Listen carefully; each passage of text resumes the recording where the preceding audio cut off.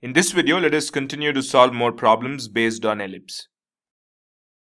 Alright, here we've got the question which reads like this. It says, find the equation of the ellipse whose length of the major axis is 20 and the foci are 0, plus 5 and 0, minus 5. That's what it means when they say 0, plus and minus 5.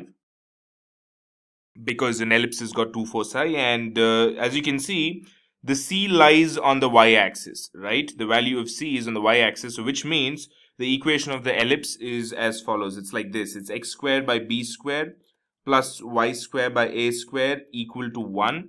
And we've got that the length of major axis is 20. That is 2a equals 20. So therefore a equals 10. So we found the value of 10 and we have c is equal to 5. So all that we have to do to find the equation is just find the value of b, which can be found by using this formula a square equal to b square plus c square.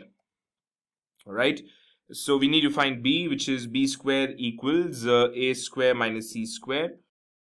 So b equals square root of a square minus c square, which is equal to a is 10, so a square is 100. Minus c is 5, so c square is 25. So b equals square root of 75. So b equals square root of 75. Or b square equal to 75, because that's what we actually want. I mean, I don't see why we want b. So let b be root of 75, but b square is 75. So now all we have to do is just substitute the values of a and b in this equation to get the equation of the ellipse.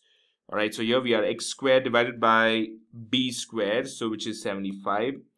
Plus y square divided by a square, which is 100, 10 square is 100, equal to 1. So therefore, the required equation of the ellipse in question is x square by 75 plus y square by 100 equals 1. So the key points to remember as far as this problem is concerned is that you first have to identify which form of the equation it is. We've got two standard equations of an ellipse, so you need to identify which one of those two is this that we are talking about in this question. And then you also have to remember this formula to find b, and you also have to realize that when they give you the coordinates of foci, they're giving us the value of c, and depending on whether the c is a y coordinate or the x coordinate is how you decide what form of the two equations of ellipse are we talking about in this video. All right, so that ends this problem as well as this video. I'll see you in the forthcoming videos with more problems based on ellipse.